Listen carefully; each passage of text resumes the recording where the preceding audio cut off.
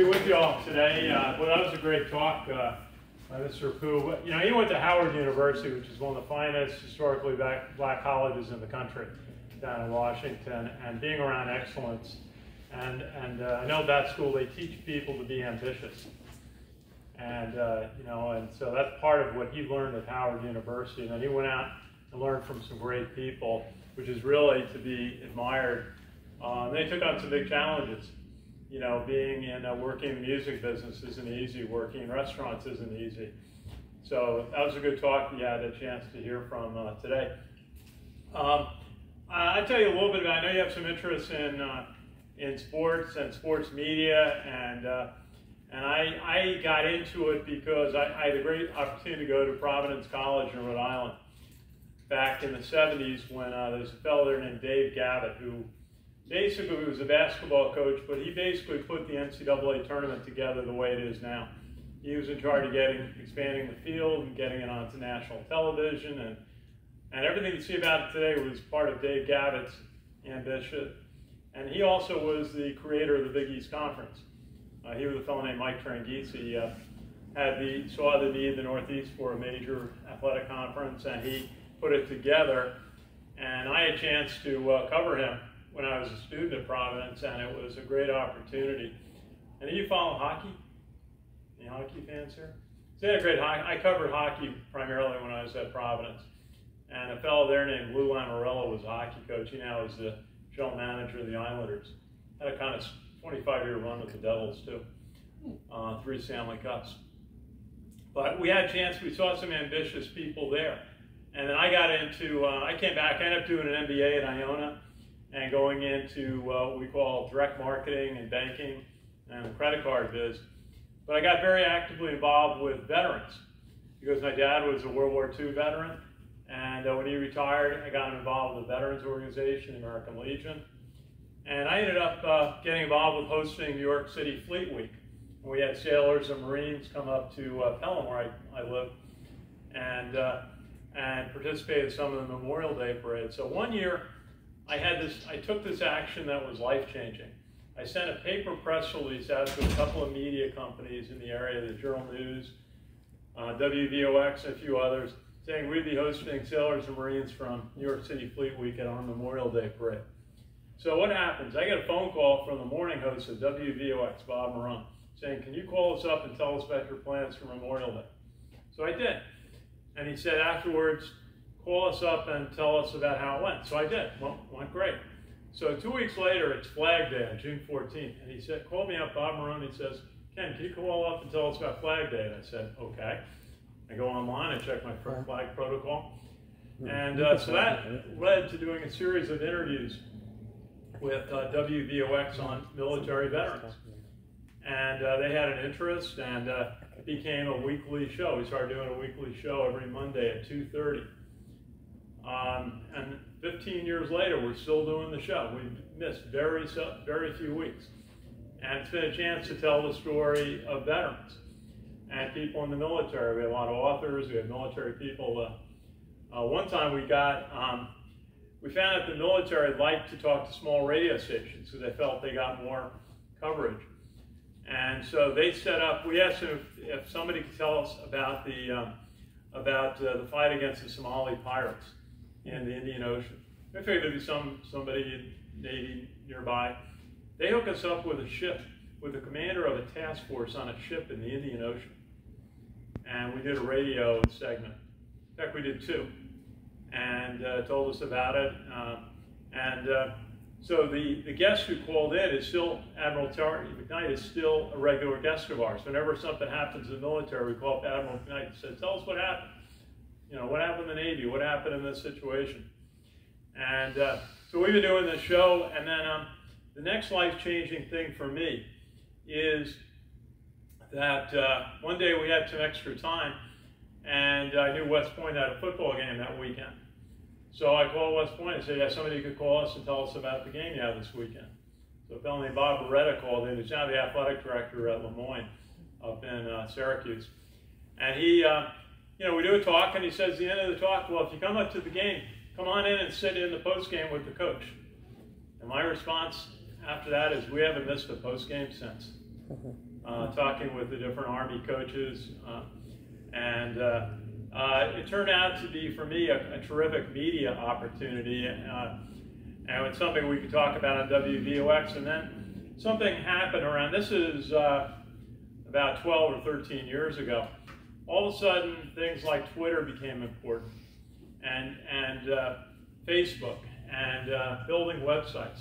And we found out that all this audio that we were talking to, we go to practice, talk to a few players, talk to the coach after practice, we could put up on our websites. And also we started attracting more of an audience. And then what happened? Mobile happened. One day we were interviewing the Army quarterback, Trent Steelman, and the guy next to me from one of the newspapers had his phone out, and he's taking video of our talk. No, not just taking the audio down, but taking the video. So we instantly changed our method of doing things to take everything video off our cell phone. Of course, today I forgot my cell phone. I left it on my desk at work before it came out today. But you know, we have that tablet over there. We use tablets to videotape press conferences, and sometimes if the Wi-Fi is good, we go live onto our YouTube page or our Facebook page.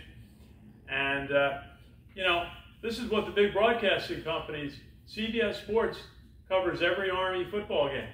They bring a multi-million-dollar truck and park it behind the stadium. They have cables going all over the place. You know, they must have 30 people working on putting that production together. We're doing live off a tablet like that. In fact, we got during COVID, we were given a chance to show the whole hour before the game. You know, when the teams warm up, because there were no fans in the stands allowed. It was just the cadets were allowed because they were, you know, military people.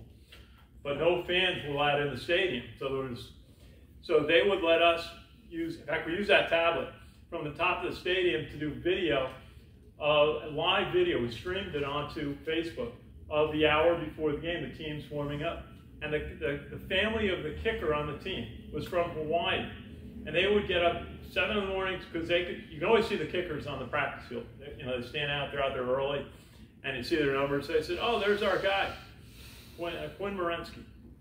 And so we started doing that, and they allow us to do it. And it's just so, like we found a little niche in Army football is the activity around the game. You know, CBS Sports goes on, you know, CBS Sports Network, they go on the air when the ball is in the air on the kickoff, right? And usually they're doing a studio show. There is so much going on in a pregame at a college football game. It's not just West Point. It's everywhere. There's tailgates. There's band previews, and so what we did is to cover that. We do video where we stream like the parade of cadets before the game. When the team arrives at the stadium, they do a fanfare for that. They have a little band playing, and they call the Black Knights Alley, so like a fan fest area. We video that, we go live for a few minutes.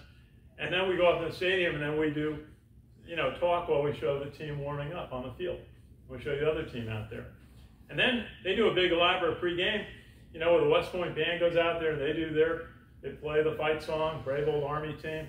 And then the cadets come out and march on the field. Nobody else is televising this. And we're doing it, and doing it off a tablet like that from the top of the press box. And, you know, then they have parachute jump come in, and we film that and get that out. And then the team runs on the field, and they go out for the coin toss. And we'd say, oh, it's been great to bring you all this. Now, you can watch the game on the CBS Sports Network. But this is us a little, we used to be affiliated with American Legion, now we're affiliated, we have our own broadcast company called Canvets Media. And so things like mobile and cell phones and tablets and technology like our friend Jamila's doing today, Zoom has brought media to the individual, to the small group, to the small organization, so you can compete with the big guys.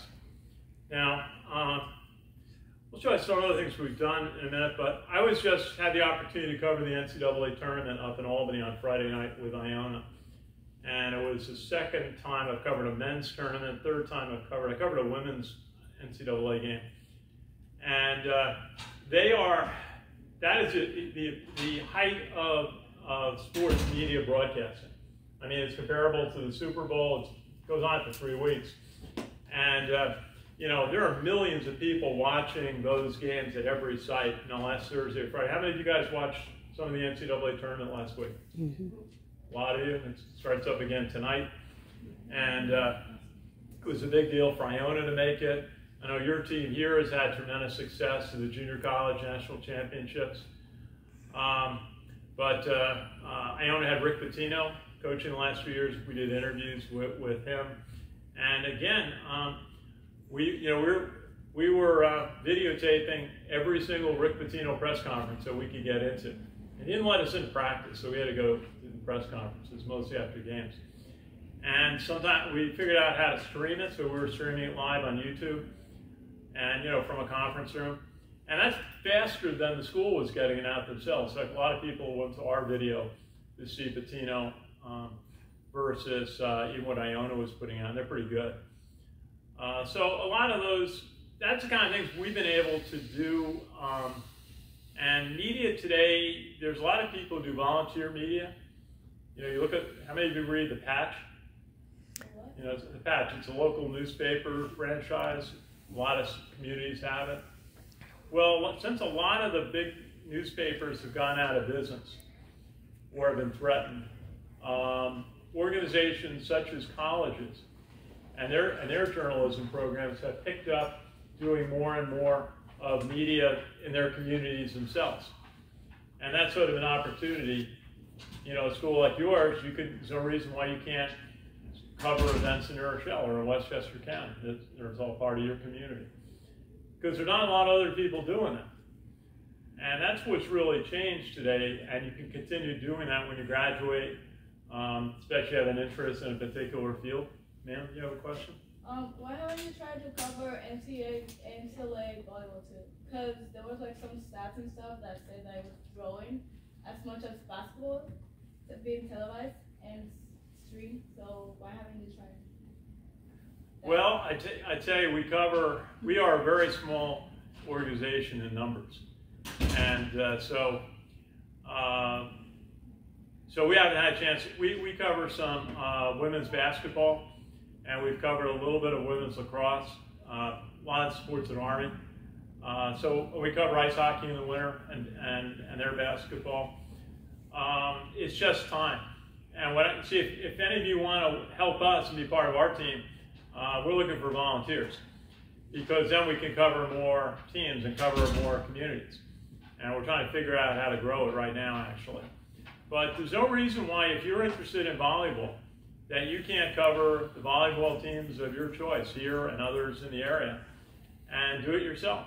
You can have your own Facebook page, you can have your own YouTube page, you can have your Twitter page, and talk about college volleyball. And you know, you can do it. That's the power of media today, and equipment like that tablet and all these cell phones. Everybody's in the media business today. You know, there was an event at West Point I wanted to cover. We cover a lot of their events, and some of them draw really large audiences. And it was one event that they have an event in the fall where the seniors get their class rings, and they didn't invite the media to it. So I said to the woman who runs PR for West Point, you know, you're going to have 2,000 reporters at that event. You know, they're all called parents. Every parent's going to take a picture of that event and send it out onto their Facebook page and their little network, whatever it is, Twitter, and they're all reporters. So why can't I come? Just because we have maybe have a little bit bigger audience and cover other things. So that's starting to be established. What I will tell you is, like when we cover the NCAA tournament, the first thing you do when you apply for a credential is sign a contract that you will not do any video in the arena during the NCAA tournament. You can do it. We went up there for the practice day last Thursday, and we took video of the teams, and they had a press conference, so we could video that. But you cannot take any video in the arena on the day of the game. So we had to go. In fact, they said we could go outside and do like our pre-game show and our post-game show from the street, you know, with the picture of the arena in the background. But you can do that for any type of niche interest that you may have, whether it's volleyball, whether it's swimming, whatever the sport might be, and work your way up.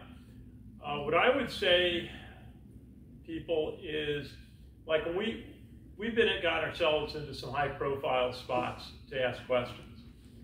But you ask the same question of a high school coach, a college coach, or an NFL coach. You know, you ask about the quarterback. You ask about the offensive line play. You ask about, what's the keys to defense? You ask the same questions. So if you cover New Rochelle High School, wherever the high school was that you went to, or the football team here, we got a couple of football players, we got a gentleman there, he's a linebacker. You can do that, and you learn the same questions. If you talk to your football coach after, before a game and say, Coach, what's the keys to Saturday's game? I asked Jeff Duncan that question at Army. If you got into an NFL game, you ask the same question. Of course, there's more people. So that's where, you can build sort of your experience. The key is to get out and do it, and to produce video. The other thing is to write. And I used to write for Bleacher Report. Any of you ever read Bleacher Report? I wrote 200 articles for Bleacher Report. It takes a lot of time. And so we kind of switched more to video only in recent years, but the key is to write. I taught sports marketing at Mercy College a bunch of years ago. And the key I had is every session is to write something. And I think, that's good for any type of learning to write, is to write something on a regular basis. Even if it's short, just get a couple of thoughts down. Avoid writer's block by writing anything that comes in your mind. And just writing about the game, that you may have watched, or a player, and that's a way to get started. So, any questions? I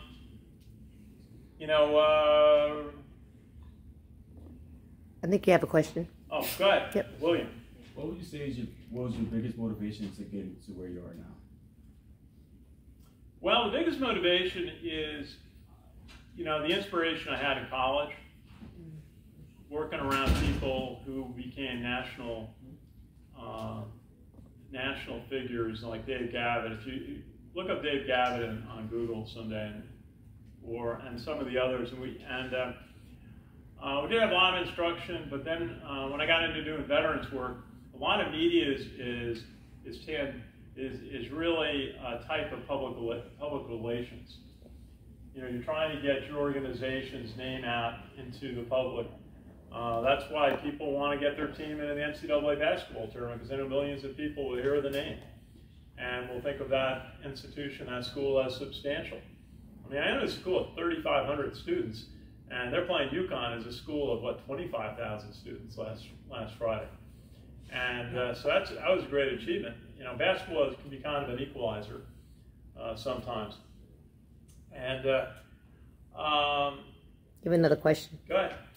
What do you think your biggest obstacle, if there was an obstacle, from the transition from the days before media to now, this new generation, for yourself, a gentleman that's been in it for the long haul? Well, the big challenge is traditional media, I would say, which is struggling, because they're struggling generating ad dollars. And so,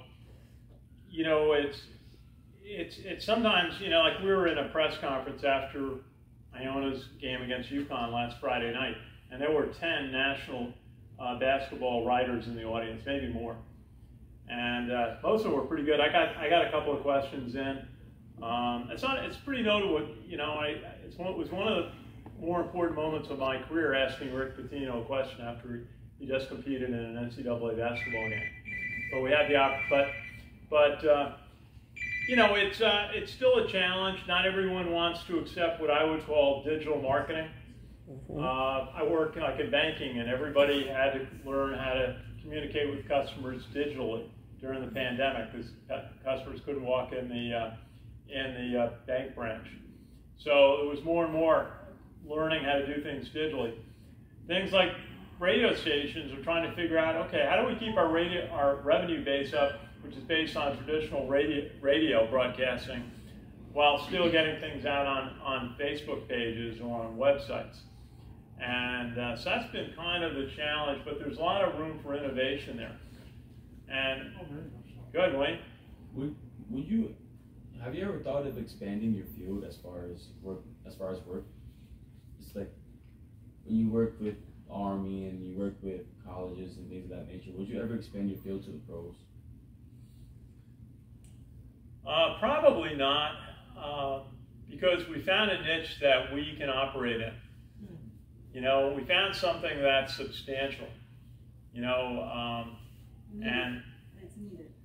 yeah, and what we found is that when we go to cover West Point, there's one or two other reporters there. You go to a Giants practice, there's going to be a dozen reporters there from all the newspapers and media outlets that you know. So it's very hard for a small organization to try to cover the pro teams. Now, once you get to a certain level of audience size, they start taking you seriously. And it used to be, like we've applied for Yankee credentials a few times, mainly to cover their Military Appreciation Day. And we've gotten in, and we've done some notable interviews. It's not bad when Hal Steinbrenner says hello to you, you know, after he's seen you a few times.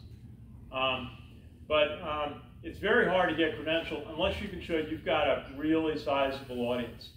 Now, if you have a large Twitter audience, you have a large Facebook or website audience for the stories you put out. I mean, anybody can write a story on the Yankee game from sitting at home, right?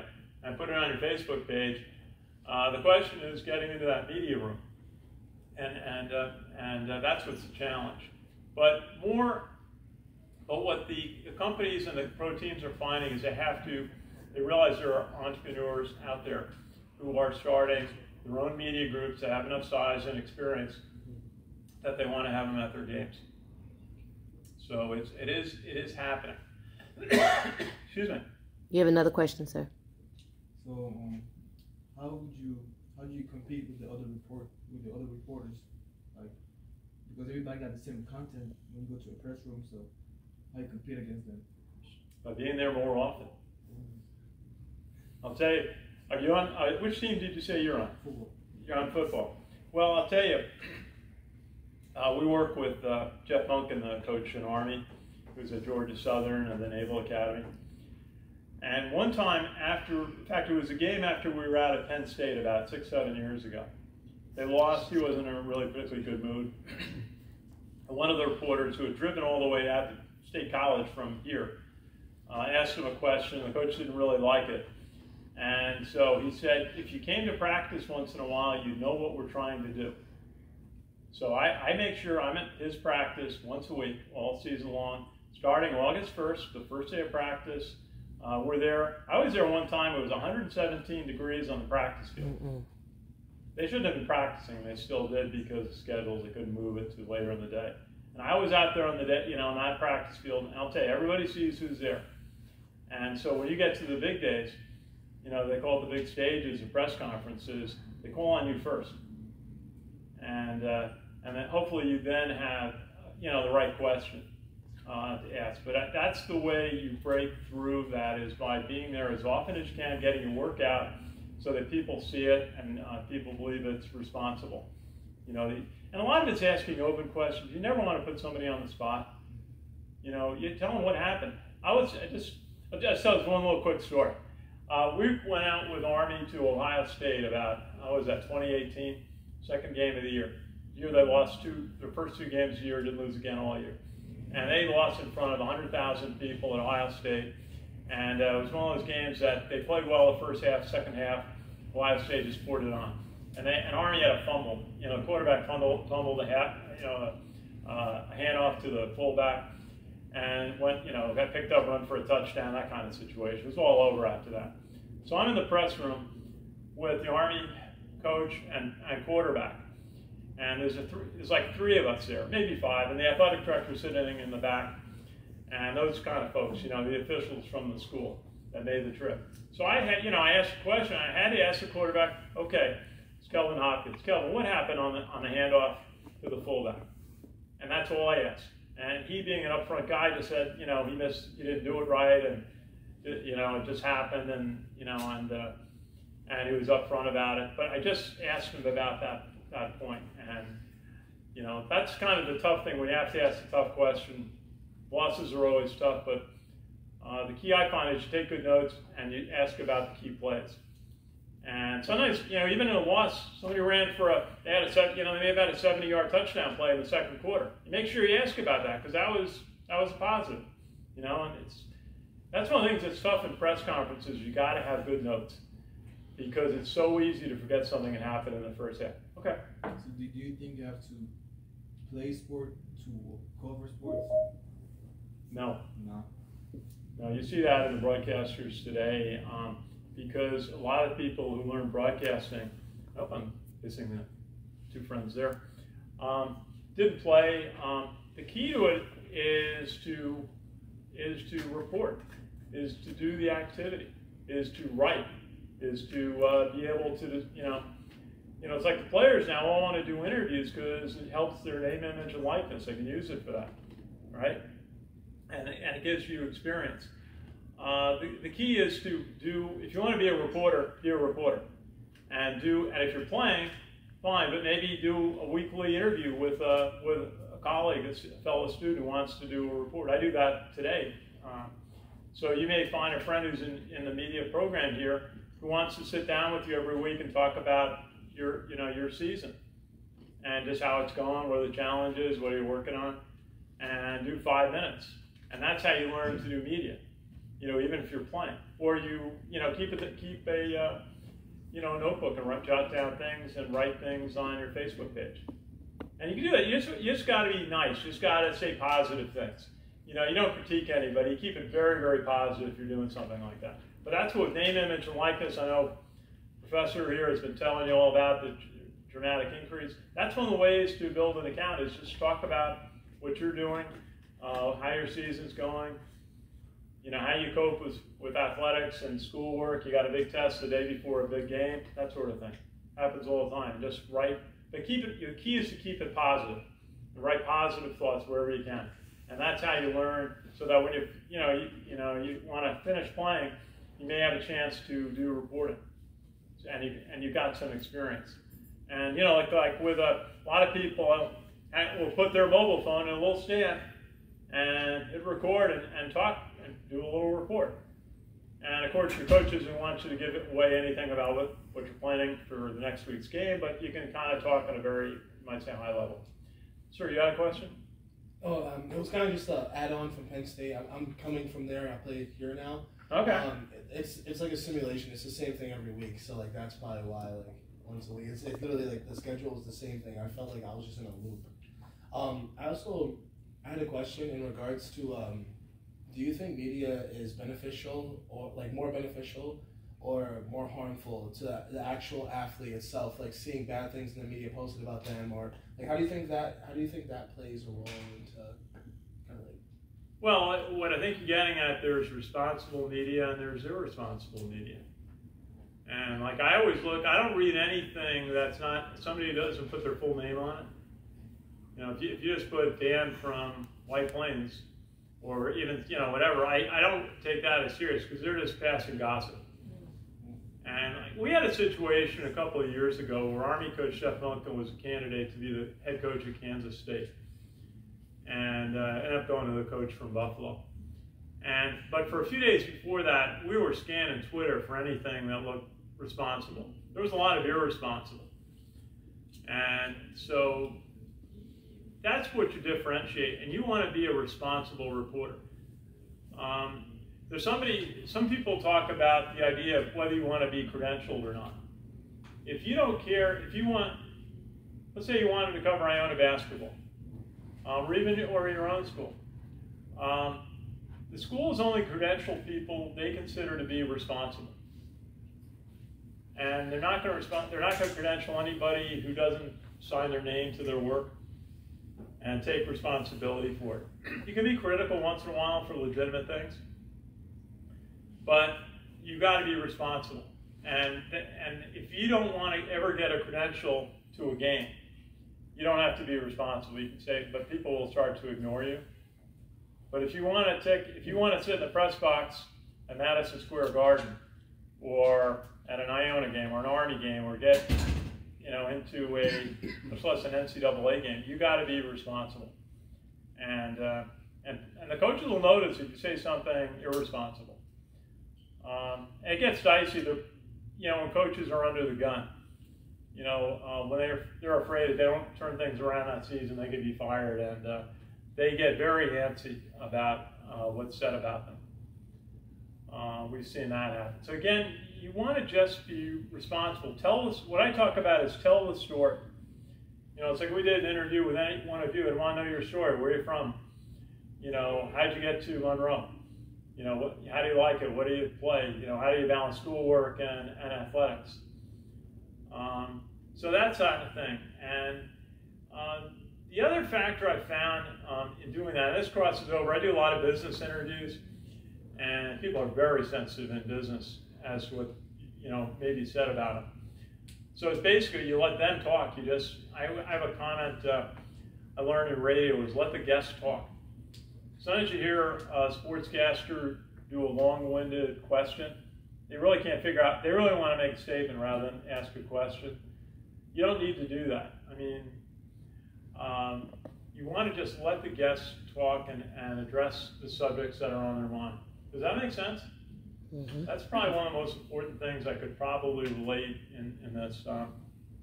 And I thought maybe we just take any other questions?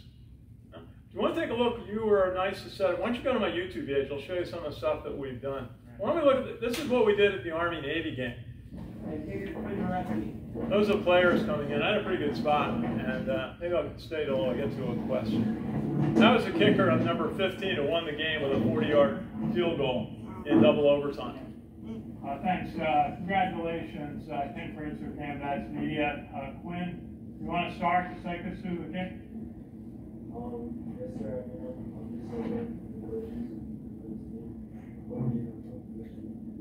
Okay.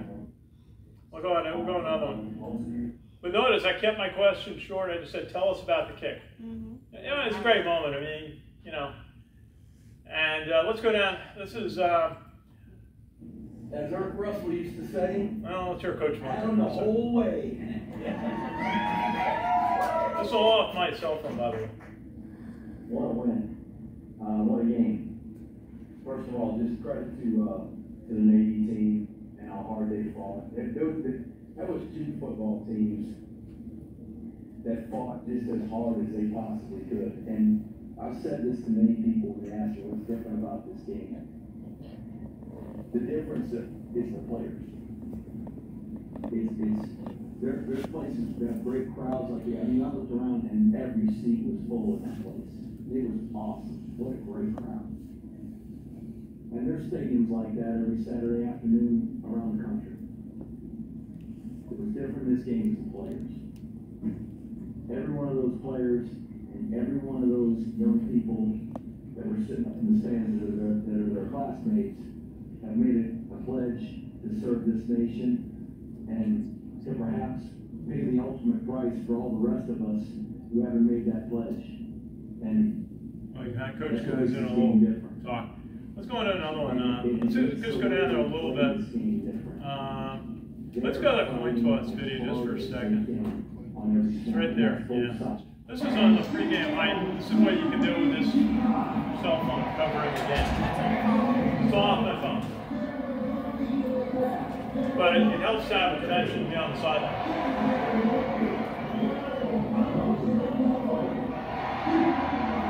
Let's see if we get to a spot. Yeah. It's Andre Carter, the Army linebacker, give me a fist bump on the field. Nice to have a relationship with players. He's an NFL prospect. I think he's going to go in the 3rd or 4th round. So that's good for Logan. But again, what it showed that a little bit is relationship. You know, because I have interviewed Andre 7 or 8 times during the year. He's always very knows me by name. You know, on a big moment, on a big stage, he acknowledges me, which is, I'm never going to forget that particular moment. Being on the field, Army Navy, and you see that crowd, and get acknowledged by a player. They're not really supposed to do that, but it was kind of neat. I know any of you guys who were women who play could appreciate it. Let's take another look. Let's go to my first page for a second. Yeah, let's go to my main page, and I'll just show you something we've done lately. Adam the whole way. And I'll just show you some of the things we're doing. That one's an interview we did, a weekly interview we did with Kevin Hamilton, who's a former Iona player on their Jim Valvano team. And he does some work for ESPN now. That's an interview that did with an admiral about his new book. We did some talks. I'll show you. See, there's Juan in front of the arena last Friday. And, you know, we do things like, you know, we did a video of the cheerleaders. And I just want to show you this picture of Kate Mager from Iona. She was a grad student who made 3 3-point shots in a row in the championship game of the MAC tournament. But she played for Merrimack for 4 years because of the 5-year rule. Because of COVID, she got an extra year, played as a grad student for Iona. She got a master's degree to work with special ed children at Iona this year while playing. And she has a job already with it, you know, to teach children with special needs. And really cool. And then we got Dennis Jenkins up there, was doing 12 to 15 points a game. And let's hear a little bit of Rick Pitino down here. We got to show Rick right there.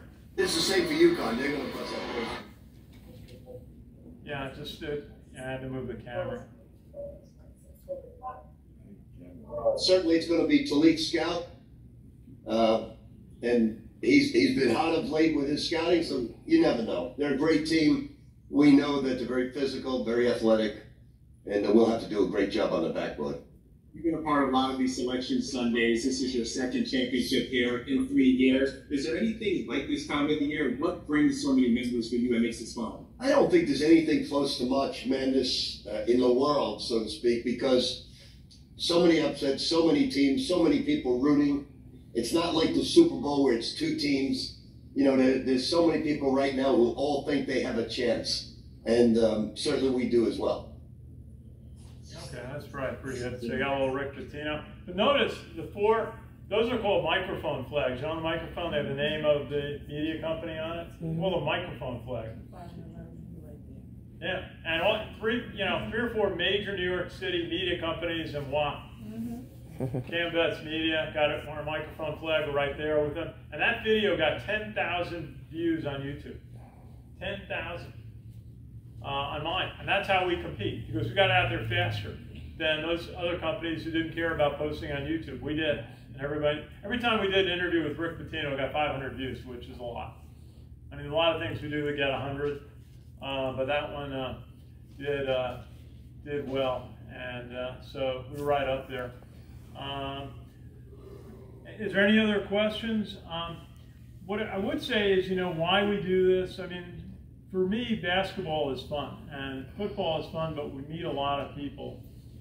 Because of Army, they're surrounded, everybody who's senior in the U.S. Army military is at West Point periodically. And we've twice interviewed the Secretary of the Army. We interviewed Mark Esper, and we interviewed Ryan McCarthy. Ma'am? So you wouldn't like to spend about with other sports then? Do you want to stay with football and basketball? Well, you know, the way it is, basketball and football are the biggest audiences. And what we're seeing the colleges do, the colleges want every single game, every single home game to be televised. Because they know there are parents of the players that they want to be able to see. So the tennis matches at West Point, the soccer games, the lacrosse games, the baseball and softball games, every single game is televised. And it's either, and most of it is on their websites, their athletic department's websites, or some of it's ESPN2. Do you realize the way ESPN2 is working with colleges? They set up an agreement with colleges. Iona has it, and they basically, Iona bought a truck. You know, I don't know what it costs, $200,000, and they park it outside their basketball arena. But from that, they can put their own broadcasts. They put the cables out to the court. They hire some announcers. My friend Kevin Hamilton does the game sometimes. And they can go from the truck to ESPN, and it's on ESPN2 or ESPNU or whatever it is. And that is what a lot of schools are doing to get onto the ESPN system. That gets them some national exposure. The coaches love that because it helps with recruiting and so on. So there's a lot. So that's where there's a lot of opportunities because the big guys are starting to do micro broadcasting, which is what we've been doing, because everybody's got a son or daughter who's on a team and wants to see him play, and it helps. So that's one of the trends you see in college, marketing today, is every home game there is going to be televised or reported on. And so what like you guys can do is, again, you have your media club. I guess some of you are in the media club here at Sports Club. But you go out and interview the players on your team after practice or after a game. And you do it just like we do. We put our camera into a stand and on a tripod, and we plug a microphone into it, costs $100, and talk to the person, take it down, and then put it up on our own Facebook page. And so that's how you create your own niche media group. Challenge is monetizing it, frankly, and I think that's what's going to be the challenge with NIL accounts is all the money goes to the top level. So it's harder to monetize. But if you're telling something important, you can find sponsors, and that's the way to kind of approach it.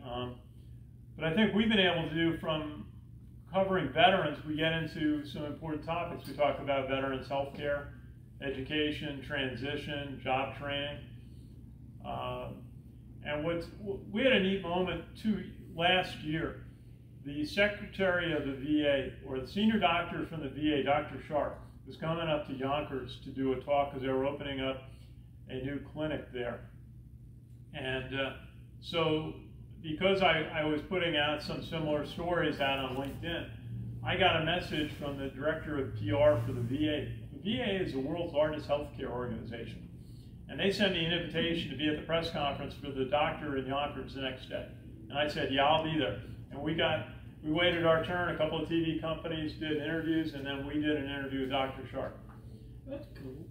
And one of the things you may not know is during COVID, the VA lost 4,000 doctors and staff due to COVID who died during, taking care of patients. 4,000.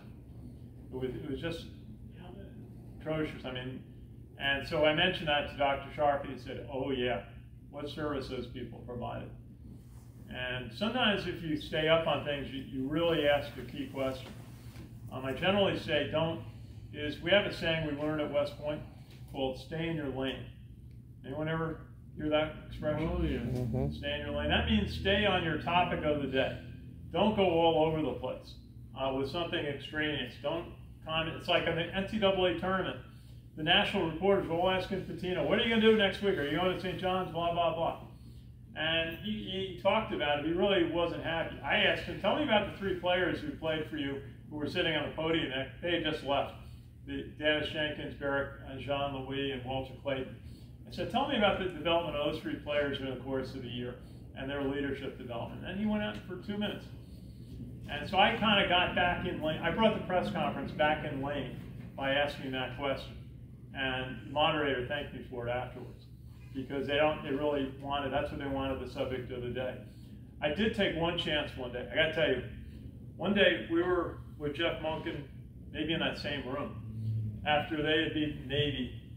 I think it was the 2018 Army-Navy game. And we'd gone through all the questions, and he was a happy coach. When you beat Navy, you're happy. And so it's winding down, and I think to myself, do I ask him? And I raised my hand, I got called on. In fact, I had to say, can I ask one more question? And because I was granted that.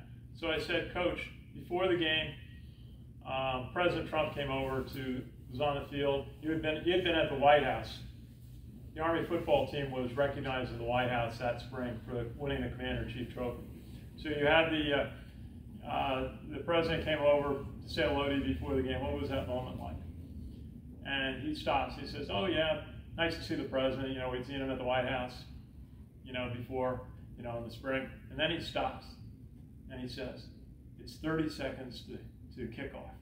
I'm talking to my guys in the headset, trying to get the kickoff team out on the field, and the leader of the free world comes over to wish me luck."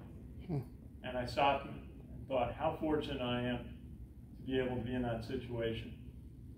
and it was one where he became very genuine about his moment, you know, and about the opportunity that he had.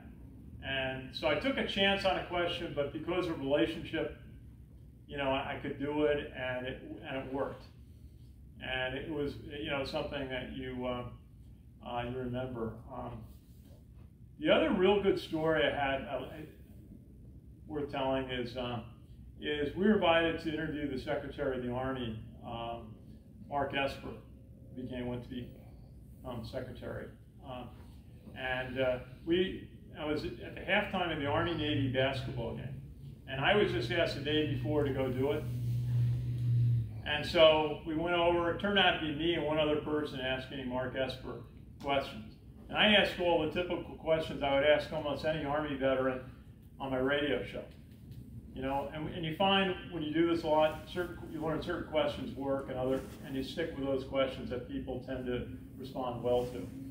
So I asked those. The other guy was asking the odd questions. You know, that was the year that the president wanted to have a 4th of July parade in Washington, and the military was kind of resisting. So he asked those questions, and I got my questions in. It went fine. But then in the game, the women's game is the first of that. It's a doubleheader, the women's game and then the men's game. And when I was watching the women's game, I realized, oh yeah, I saw one of those Navy players on television doing an interview. And she said she's branching submarines. And you know what serving on a submarine might be like? It's very difficult. Women weren't given the opportunity until about 5 years ago. And it's one of the last things that and serving in infantry in the Army were the last things that women were allowed to do and have done terrifically well at. But anyway, I had to run up. I asked the Navy PR person, could I talk to that person after the game? You know, the woman who was branching submarine was their point guard. And they said they'd set up. So I had to leave the interview with Mark Esper, the Secretary of the Army, run over across the street to get to the post game and for the women's game. And I interviewed the young lady, and she was more interesting to talk to. The young woman who was ambitious enough to branch submarines in the United States Navy was a terrific interview. And you remember some of those little moments. So anyway, I hope this has been interesting. You know, we're looking for volunteers if you're interested. We haven't quite become a paid media. I kind of consider what we do a club. But, you know, you can tell from some of the opportunities we have. But any questions? It's really been a pleasure to visit Monroe today. Thank you so much, Ken. We appreciate you. Anybody have a question? Anybody else have a question? Anybody else have a question? Wonderful. Okay. All right, guys. Thanks again. Y'all have a good weekend. All right.